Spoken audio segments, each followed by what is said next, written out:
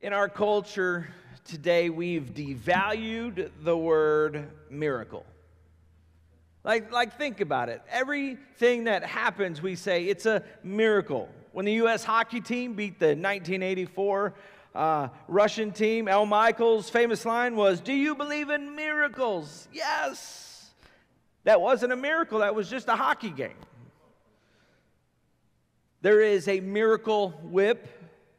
I understand some of you like mayonnaise, but this is not a miracle, okay? Some of you guys are like, I don't like mayonnaise, so it's not a miracle.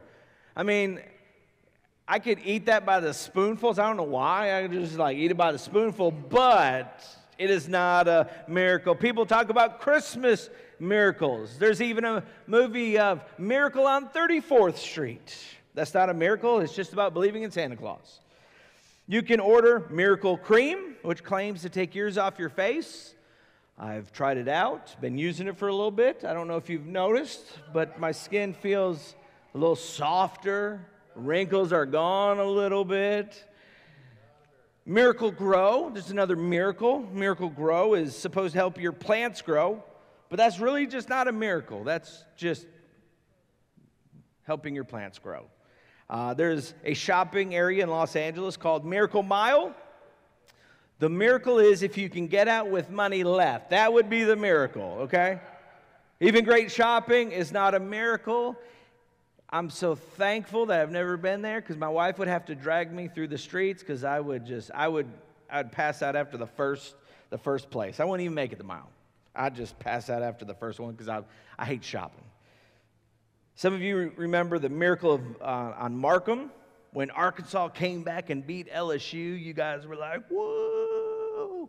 Some of you guys lost your minds. Churches were probably packed that Sunday because there was a lot of prayers that were being offered up. And that may have been a miracle. Okay, that may have been a miracle, but none of those are actually miracles. Now, it's fun, something cool, or a great product, but guess what? It's not a miracle. The dictionary definition of a miracle is an effect or an extraordinary event in the physical world that surpasses all known human or natural powers and is ascribed to a supernatural cause. So in other words, a miracle is something men cannot do. When a miracle happens, your response is, only God could do that. The story we look at today is found in John chapter 11, verse 1. It says this, "Now a man named Lazarus was sick. He was from Bethany, the village of Mary and her sister Martha. So the sisters sent word to Jesus, 'Lord, the one you love is sick.'" See, this wasn't a common cold or a common headache. Mary and Martha were saying, "Jesus, you better get here quick. Lazarus is in deep trouble." Verse 4 goes on, "When he heard this, Jesus said, 'The sickness will not end in death. No, it is for God's glory, so that God's Son may be glorified through him.'" So Jesus was already aware of the situation. Even though he wasn't there, Jesus knew exactly what was happening.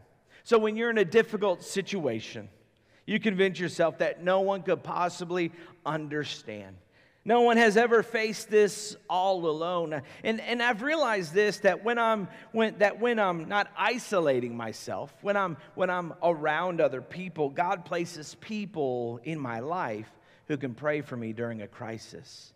It's amazing when I'm going through a crisis, God always brings me people who have either dealt with the same thing or is going through or has already conquered the same thing I'm going through. And I'm like, oh my word. Thank you, Lord, for bringing people in my path who have gone through something similar, who can share the same story, which then brings me hope when I'm feeling desperate. My feelings of hopelessness, it turns into being hopeful. When you isolate yourself from God or even from others, you sit there replaying everything over and over in your mind. The situation gets bigger and bigger in your mind. You start to believe that you are the only one going through this situation. There's 7.88 billion people in the world. You are not the only one that is going through that situation. So you're telling me that 7.88 billion people are going through all something different than what you're going through today.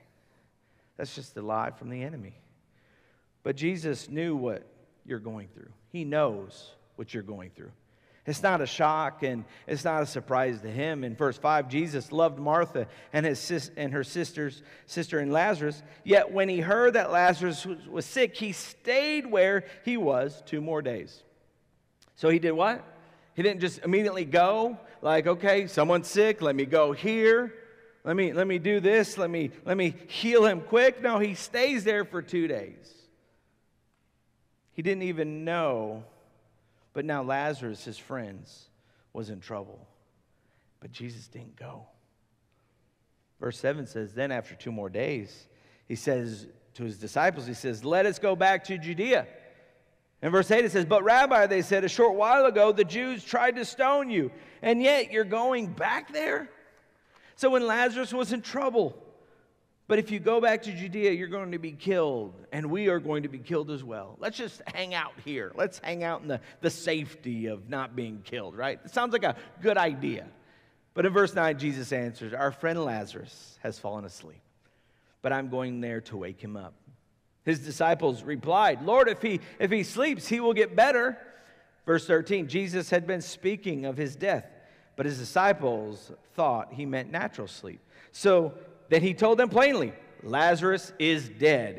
You know, it's like you know, your wives, you say something like to your husband, and you're like, hey, we got to do this. And they're like, well, why do we got to do that? Like, because this is what's going on. That's what Jesus says, because he is dead. Lazarus is dead. And for your sake, I am glad I was not there so that you may believe. That statement seems outrageous, doesn't it? But let us go with him. Jesus knew Lazarus was dead. Jesus knew what Mary and Martha was feeling. Nothing was a surprise to Jesus. Then Thomas said to the rest of the disciples, well, let's also go that we may die with him. Thank you, Thomas. Referred to doubting Thomas, but now he's cynical Thomas in this moment. I can almost hear it. Okay, guys, if Jesus is so convinced we should go to Judea, let's go get killed. This should be fun. And on his arrival, Jesus found that Lazarus has already been in the tomb for 4 days. No doubt this wasn't a doctor's mistake. Lazarus was dead. And if you don't know the end of the story, it appears that Jesus missed this one. He knew what was happening, but something in his divine clock must have been wrong. After all, Lazarus was dead for 4 days. I don't know if you've ever experienced anything like that, but it's too late for CPR after 4 days. You know, like 4 days, there's no more CPR. Don't go run and get a defibrillator. It's too late, and it's even too late to pray, right? Jesus was late, according to the natural laws of this world. But God does not operate according to the natural laws. Even when you think it's too late, God still has a plan. You know, the doctor says that your disease is terminal. Still not too late for God. With sin and disobedience, you've destroyed your ministry, but God can still use you. It's never too late for God. You've walked away from your relationships and burned your bridges, all the bridges down, but it's still not too late for God. The person you've been witnessing to has shut you down this time for good, but guess what? It's still not too late for God. Your marriage looks over, but it's not too late for God. The creditors are foreclosing. Everything you've worked for is gone, but it's still not too late for God. Your children have turned their back on you and everything that you believe, but it's still not too late for God. You lost everything to addiction, but it's still not too late for God. In verse 18, Bethany was less than 2 miles from Jerusalem. And many Jews had come to Martha and Mary to comfort them and in the loss of their brother. When Martha heard that Jesus was coming, she went out to meet him. But Mary stayed at home. Lord, Martha said to Jesus, if you had been here, my brother would not have died. But I know that even now, God will give you whatever you ask. See, Martha acknowledged the truth here. See, having faith doesn't mean that you ignore the reality. See, she says, hey, Lazarus is dead. Nothing Martha said was going to change that. But in spite of all of that, Martha still recognized the potential for a miracle. Even now, God will give you whatever you ask. So how do you pray that way? You say, God, this relationship is over. It's way over. But guess what? I know. I still believe you can restore my family. God, the doctors say I'm dying, but I still believe for your healing. God, I've messed up again, this time really bad, but I know that you will help me. I can still make it. God, I don't have a dime left in my name. My business is gone, but I trust in your provision. God, my children are far from you, but I still believe for their salvation. I refuse to give up. God, I don't know how to make it without my next fix, but I believe you will sustain me. We got to acknowledge the truth. Some people say this is negative confession, and it hurts your chances that if you confess your problem, then God won't come to your aid. Well, it's not scriptural. Why? Well, how do I know that? Read Psalms. Just go through the book of Psalms. How many times does David acknowledge a problem that he's having? He says, hey, exalt thee, O God, you are awesome. The world is all against me, yada, yada, yada, but God is faithful. Okay, so he acknowledges the problem, and so we can do that too. We can acknowledge the problem. God is attracted to desperate situations, ones that when we never have an answer, there's no hope. Here's a principle. The worse the truth, the greater the opportunity for God's glory to be revealed. So you may feel like your back's against the wall, but guess what? The truth is, the greater the opportunity for God's glory to be revealed. Verse 23 says, Jesus said to her, your brother will rise again. Martha answered, I know he will rise again in the resurrection of the last day. See, Martha's looking forward to seeing Lazarus in heaven. That's what she is talking about. But Jesus said to her in verse 25, I am the resurrection and life. He who believes in me will live even though he dies, and whoever lives and believes in me will never die. Do you believe this? See, Jesus offered eternal hope, not just for Martha, but also for all of us, that whoever lives and believes in me, they will never die. This is the promise that we get. If you believe in Jesus, and when it's over in this life, it's still not over. But in this case, Jesus also meant, watch the current situation, because it's about to change, Martha. Verse 27, Lord, she said, yes, Lord. She told him, I believe that you are the Christ, the Son of God, who has come into the world. And after she had said this, she went back and called her sister Mary aside. She said, the teacher is here, she said, and is asking for you.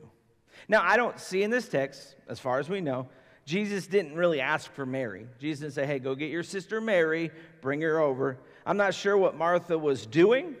Maybe she was concerned about her sister's faith. Maybe Mary was angry with Jesus. Maybe she's in deep sorrow. The Bible doesn't say that, but regardless of this, Martha knew Mary needed to get to Jesus. Verse 29, when Mary heard this, she got up quickly and went to him. Mary took off running in the direction of Jesus. She left the place she was supposed to be, mourning the death of her brother, to find Jesus. So in your darkest moments, don't go into avoidance mode. Don't stay away from church. Don't stay away from God, even if it seems like it's too late, but run to Jesus. In verse 30, it says, now Jesus had not yet entered the village, but was still at the place where Martha had met him. When the Jews who had been with Mary in the house, comforting her, I don't know why that was such a difficult word today, but today it was. Notice how quickly she got up and went out. They followed her. Suppose she was going to the tomb to mourn her. The whole crowd followed Mary. Isn't that interesting? The whole crowd followed Mary. Even in the darkest moments, or maybe especially in your dark moments, people are watching you. Mary literally led the crowd of mourners to Jesus.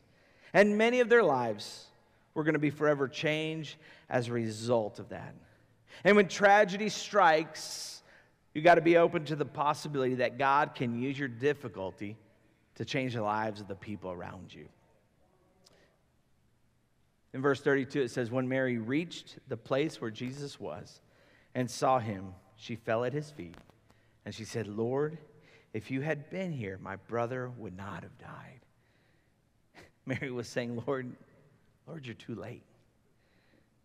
But she was also saying, well, you could have kept him from dying.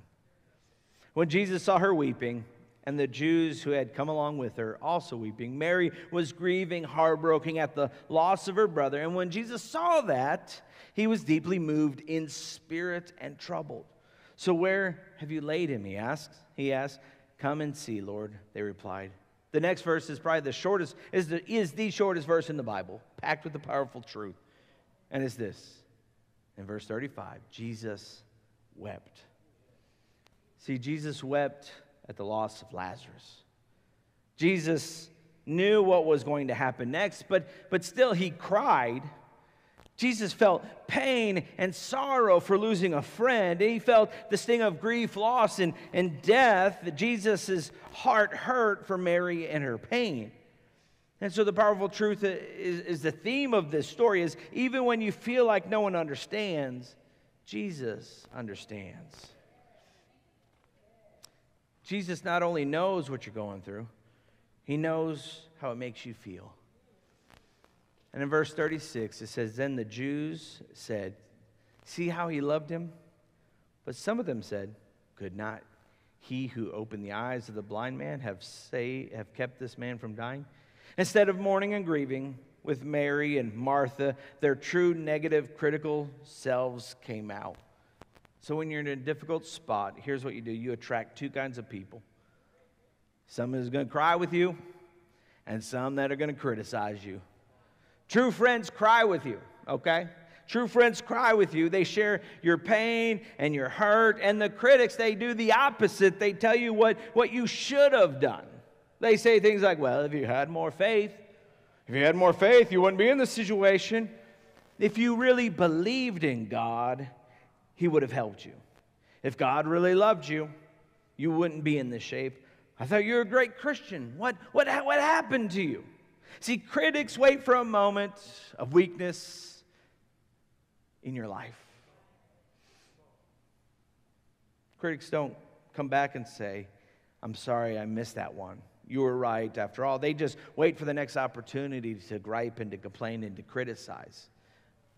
And so if you're in that situation and you got people criticizing, you can just say, hey, you can criticize somewhere else. But we need fewer critics around us. Jesus completely ignored the critics. There's probably a lesson in that for all of us, but that may be just for another day. In verse 38, Jesus, once more deeply moved, came to the tomb. And it was a cave with a stone laid across the entrance. And Jesus says in verse 39, take away the stone, he said. Now think about it. Jesus was in the whole creation process. I don't know if you kind of pick up on this, but did the God who created the world really need someone to move a rock for him? I mean, I'm thinking he could have probably been like, okay, stone move, and the stone would have moved itself, and he would have came out. But here's kind of the cool thing, is that Mary and Martha and the onlookers had a chance to be involved in the miracle. See, he gave them their assignment. He says, okay, you mourners, hey, I need 2 of you guys or 4 of you guys to remove this stone, because Jesus is saying, I'm about to provide a miracle, but guess what? You get to take part in this miracle. Sometimes you put obstacles in the way of God, not literally rocks, but Jesus might say, well, fix your attitude. Get that obstacle out of your way. I want to restore your relationship, but your negative thinking is in the way. I don't know about you, but Friday came and my attitude was bad. And my wife says, Greg, what's wrong with your attitude? I said, I don't know. I need to stop. I need to get out my Bible because I forgot to read it right away in the Bible. And I was reading, okay, Lord, fix my attitude, okay, and now have a better day. Go to church. You've been blaming church for all your problems. Hey, here's the deal. Get over it. Get over it. I got an answer for you. Some of us, maybe you just got to find a new church. That's okay, too. Then just find a new one. Quit gossiping. Quit spreading your negative trash to others. Resolve conflict biblically. I'm fascinated with people go, well, let me tell you what I know. I don't care what you know. Get away from me. I don't want to hear the gossip, okay? Quit trying to do it on your own and admit you need him. No amount of self-care, mindfulness, or meditation is going to get you out of this thing. It's only one person. His name is Jesus. For many of you, you know, financial difficulties. You're like, why am I always short? Your disobedience to God in the area of your finances is the obstacle to your miracle. God would say, quit doing wrong. It's time for you to obey my instructions. Get the obstacles out of the way of your miracle. And for some of you, your situation looks hopeless. It is hopeless without Jesus. Your obstacle is that you still haven't decided to commit your life to God. So accept Jesus and then remove that obstacle of unbelief in your life. Get rid of the obstacles in your life. What are those obstacles that are in your life right now? But Lord, said Martha, the sister of the dead man, by this time there is a bad odor, for he has been dead, been there for 4 days. I mean, think about it. I mean, could you imagine like what's coming out of that tomb? Jesus is ready to perform an incredible miracle. He gave one simple instruction. He said, remove the stone. Remember Martha, the one who had all the faith. Now she was not sure about the obedience. Instead, she had an excuse. It might smell bad, Lord. How many of you guys have excuses? I would do what you're telling me to do, Lord, but I need you to do it first. I need you to do this miracle, but I'm just not willing to let go and let you do the rest, right? We got to get rid of all the excuses, the obstacles. Give up your excuses, all the reasons you've been willing to act in disobedience to God. Get rid of all of them because it's time for God to do a miracle in your life. I can't afford to obey God in my finances. Well, guess what? Give that up. Give that excuse up. It's just not my personality. I get it. Give it up, okay? Some of you men are like, well, I just want to do it my own side. Well, give up the pride right now. Give up the pride because that pride is going to be your fall. So you got to let go. And you may say, well, I don't know what's going to happen. Guess what? I will tell you what will happen. It won't be bad. God has good things planned for you. You don't know what they've done to me. I've been hurt. It's not fair. You're right. Life is not fair. But guess what? God is just. It would be difficult to change. I get it. I'm too embarrassed to come forward for prayer. So guess what? Give it up. Don't let excuses keep you from a miracle. Martha says, we can't open the tomb. It's going to smell bad, Jesus. Jesus says, well, thank you, Mary. I understand it may smell bad, but I didn't know that for 4 days dead bodies smelled bad at all. I thought they smelled like spices and roses and cinnamon. I thought it smelled pretty. And I'm so glad that you're here. Forget it, right? Keep the tomb closed. We'll just do this differently. I don't know what I was thinking, Jesus probably said, right? No, in verse 40, Jesus said, did I not tell you that if you believed, you would see the glory of God? And in today's words, Jesus was saying, do you want to see the glory of God? I thought you believed. Quit with the excuses and just obey me. So in verse 41, so they took away the stone. Then Jesus looked up and he said, Father, I thank you that you have heard me. I know that you've always hear me, but I said this for the benefit of the people standing here, that they may believe that you sent me. When he had said this, Jesus called in a loud voice, Lazarus, come out. Wouldn't you love to have been there? Man, I get goosebumps right now. I got goosebumps right now. I'm like, whoo. I'm like, yeah. Could you imagine being there? When Jesus said, Lazarus, come out, you know, like then you're like, what's about to happen? You know, you're like you're not just standing there like this. Oh, it's going to see a nice little miracle. Man, I'll be like, whoo, what's about to happen? Is Lazarus really going to come out? But it makes me laugh. What else would Jesus say at that moment? Do you think the moment Jesus woke up, he headed to the entrance of the tomb? Was Lazarus waiting for an invitation? Well, I don't think so. I think Jesus said, come out for the benefit of the gathered crowd. Jesus had to know Lazarus was already on his way out. Verse 44 says, the dead man came out, his hands and feet wrapped with the strips of linen and cloth that are around his face. And I wish the Bible gave more details about what happened afterwards. Like what happened to the crowd? Lazarus was walking out of the grave. And I don't think the crowd's like, oh, Jesus. Praise you, Jesus. I thank you. I thank you. Some of you guys are like, I don't, right? No. Thank you, Jesus. Thank you. No, I think it was crazy. I think people were running around, spinning around. I think they were less concerned about what was happening, and then going, oh my goodness, this thing is nuts. This thing is crazy. I can't believe this. Did you just see that? I would be like, hit someone. Did you just see that? And my wife would be like, Greg, stop hitting me. You'd be going crazy. Because we just saw a dead man walk out. It'd be like going to a funeral, and all of a sudden, Jesus coming and be like, arise, and the dead guy comes out. I mean, everyone would be like, oh. Like, they'd be running around that place, hugging him, being excited. And poor Lazarus couldn't get out of the grave clothes. He was all wrapped up. Everyone was so excited, they forgot to unwrap the dead man. They're so excited. Like, I can't believe it. Did you see that? And he's over here like, help me. I can't see. I smell bad. I need a shower. And start taking off the strips of linen. And Jesus said to them, take off the grave clothes and let him go. Therefore, many of the Jews who came to visit Mary had seen what Jesus did, and they put their faith in him. Isn't verse 45 amazing? Many of the Jews who had come and seen put their faith in them. It didn't say all of the Jews, though. There are many more than many. It says many of the Jews. How do you not put your faith in Jesus after that? How do you go I think it was a magic trick, how? See, unbelief doesn't just happen here. It happened in the Bible times too.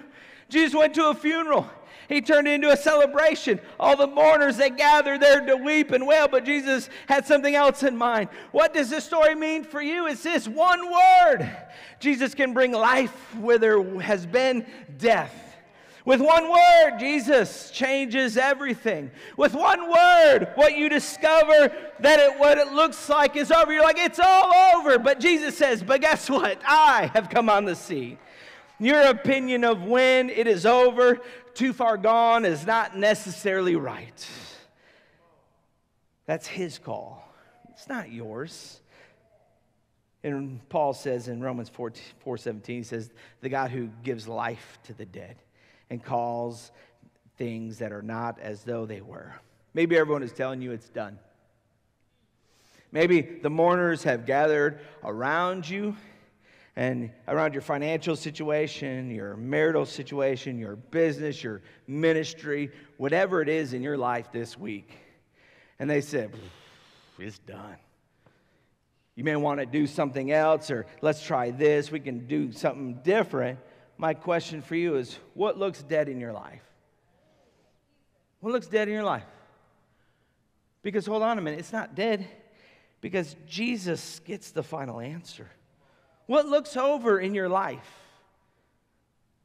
What is important to you that it looks dead? It doesn't have to be like you're like, oh, this. It could be like just something maybe that's important to you and it looks over. What looks hopeless? What looks too far gone? It's not too far gone for Jesus. He knows where you are and what you need, and he has the answer. So this morning, this is what we're going to do. We're going to end our time in prayer as our praise team comes and to worship and lead us in worship. Here's what we're going to do. We're going to pray. And here's what I want you to do. If you have a situation in your life where you're like, I just need Jesus. I need Jesus' word. I want you're going to come and you're going to pray. And I know some of you guys are going like this, well, I don't know if I do that. I want Jesus just to do my miracle in my seat. But guess what? There's a time where you got to participate in the miracle. Okay, you got to participate in the miracle. So your participation is you getting your butt off the seat and coming up for prayer. And you may say, well, what are people going to think about me? Who cares what they think about you? You need a word from the Lord.